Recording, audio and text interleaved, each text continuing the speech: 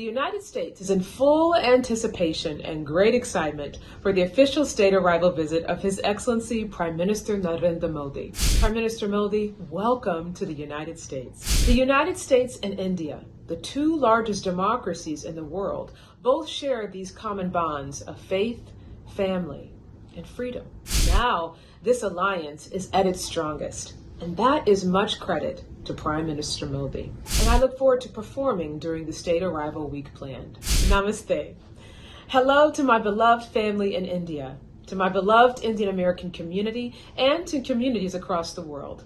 The United States is in full anticipation and great excitement for the official state arrival visit of His Excellency Prime Minister Narendra Modi.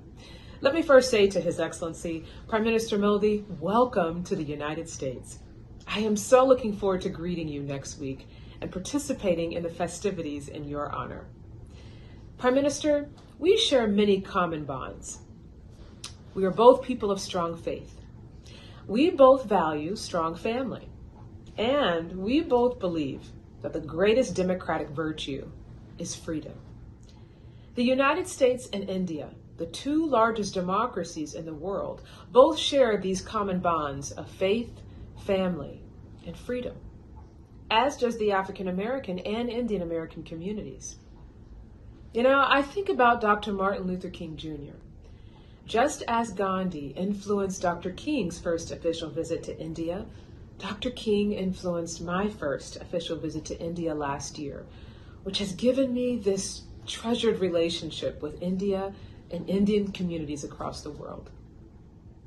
Having worked for a United States president and now performed for 4 consecutive U.S. presidents, I have known about the U.S.-India relationship for some time. Now, this alliance is at its strongest, and that is much credit to Prime Minister Modi. I look forward to welcoming the Prime Minister to the United States next week, and I look forward to performing during the state arrival week planned. May God bless you, my beloved family in India. God bless the Indian American community and communities across the world. And most importantly, may God bless the United States of America.